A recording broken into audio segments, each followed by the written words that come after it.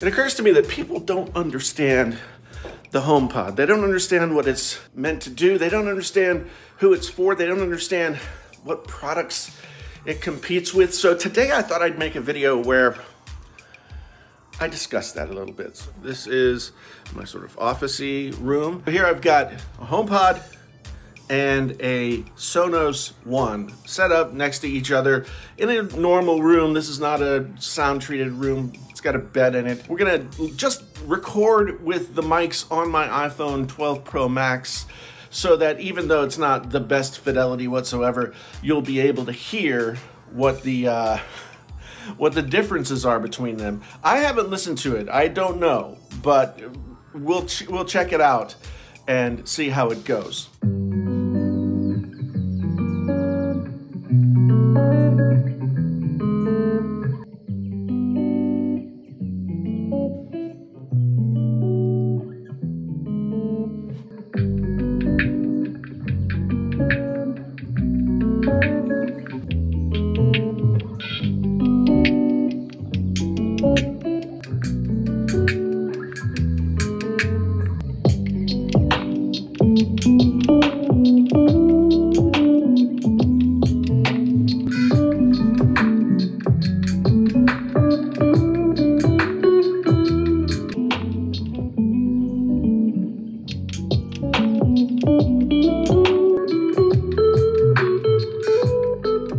So that's it. HomePod 2, Sonos One. I listen to everything through my iPad, Apple Music, high-res lossless audio through AirPlay 2. So the Sonos was not using the Sonos app, it was getting AirPlay 2 just like this was, and I just selected them straight from the Apple Music app. I don't know what you heard. I'll be curious to see what you have to say down in the comments below, but here's what I heard.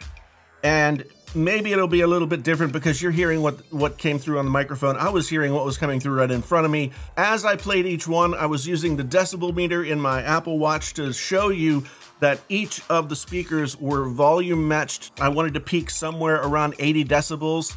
80 decibels is kind of like the sweet spot for listening to things. The Sonos One. The Sonos One was a much tamer speaker. I've used Sonos products for years, okay? I've had this Sonos One for a while. I have two Sonos Play ones. I have the Beam. I've had in the past the Sonos Arc, made a video about that as a surround sound system. I'll link that down in the description below. But this Sonos One lives in our kitchen, as I would think that, you know, a HomePod might do the same. The Sonos One was much more polite of a speaker. It sounded less compressed, and I don't know if there's something algorithmically going on with the HomePod Gen 2 that makes all the stuff a little bit more compressed. The high end, the mid-range was present and sort of spread out a little bit, but then when the bass guitar and the drums kicked in, it was really, really good. I like these speakers a lot.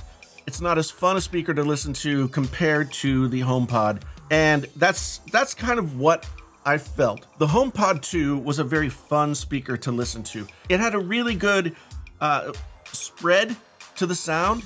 Everything was very detailed, but maybe it had a little bit more mid-range, maybe it had a little bit more something. There was a nice fullness to it throughout. When the song starts, it's very atmospheric, as it should be. And then when the bass comes in, it really fills out the room. The bass in this, if you're a bass person, this would be the one to go for first. The bass was very full. It wasn't overpowering, but it was full. And then as we got into the drums and things like that, this was the most well put together speaker, in my estimation, from the tests that I was just doing. Everything seemed to be a little bit more tightly pulled together. All this is a subjective thing. I enjoyed the HomePod Gen 2 a little more. Would I substitute the HomePods for the Sonos One? Of these two, they're both very good. They both have very different sound signatures, but the HomePod 2 was more enjoyable to listen to. I feel like it would fill a room better. And this fills a room quite nicely. The smart speaker aspects of this, they're not secondary, but they aren't the reason that the HomePod was developed. The HomePod was developed to be a music playback system, a whole home audio system. If you have several of them scattered throughout your house, just like Sonos. I mean, Sonos is the master of that. So Sonos and HomePod, it's probably the two best comparisons, HomePod and Sonos. Sonos is the market that Apple is trying to go after when they're talking HomePod. The Sonos One usually sells for about $250 or so dollars. I'll put all of the prices in the video here. The HomePod going for $300. I don't think that it's a bad deal.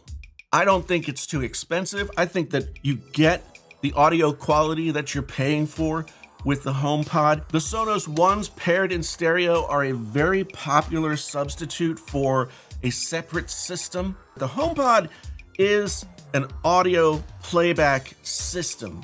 Unlike the smart speakers that a lot of people are comparing them to, it is more comparable to the Sonos system than anything else.